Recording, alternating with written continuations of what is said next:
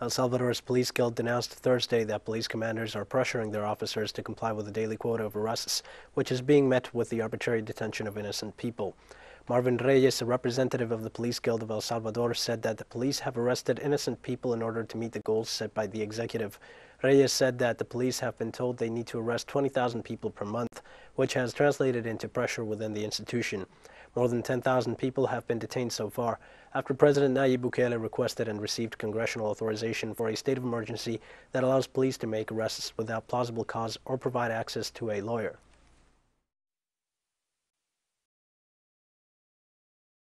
Nearly 12 days have passed, and in these 12 days there has been pressure to reach a certain number of detainees.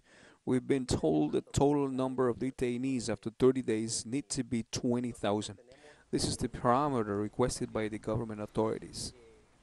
Reyes also said that police have arrested people who have nothing to do with gangs in order to meet the daily quotas of arrests. It is not in all the delegations, but it happens in several police units that arrests of people who have nothing to do with gangs have been registered. Another aspect that has been strongly pointed out and which has been demanded that it should not be ordered is the daily arrest quotas requested to police officers. Argentine